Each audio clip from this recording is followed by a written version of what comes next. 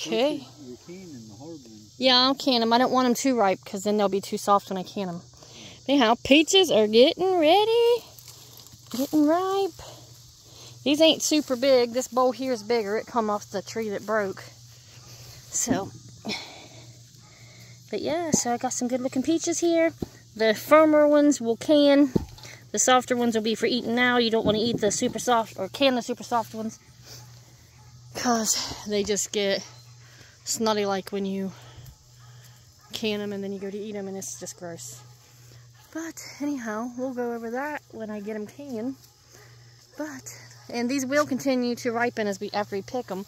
It's just this tree here is little, but it's heavy. Top heavy. It's leaning bad. Anyhow, it's exciting for us because last year we didn't get very many peaches. Actually, we got none because of the insects and disease, whatever. And this one here we thinned, but clearly not enough. My gosh. Yeah. This in here is soft. Yeah. Soft as. Pretty. There we go. This one's really soft. Definitely an eaten peach, not a canning peach. I can't remember the varieties.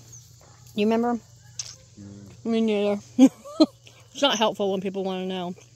Anyhow, peaches. Fresh from the orchard on Rod Ridge Farm.